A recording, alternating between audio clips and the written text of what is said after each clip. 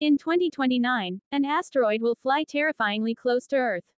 Imagine looking up at the night sky, and knowing a massive asteroid, the size of the Eiffel Tower, is passing closer than our own satellites.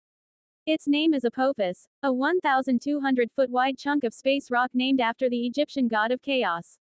On April 13, 2029, Apophis will soar just 20,000 miles from Earth's surface. That's closer than the orbit of GPS and communication satellites we use every day.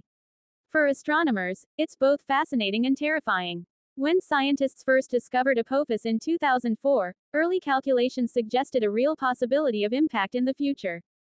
Headlines screamed, "Asteroid on collision course with Earth." Panic spread. But over time, NASA refined its data and ruled out a hit, at least for 2029. Still, this event is historic. We've never seen a rock this big come so close without striking us. If Apophis were to collide with Earth, the energy released would equal hundreds of nuclear bombs. A city like New York, London, or Tokyo could be completely destroyed in an instant.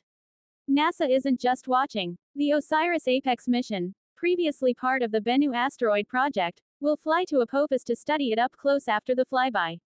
It'll help scientists understand how these giant space rocks behave under Earth's gravity and what we can do if one ever targets us for real.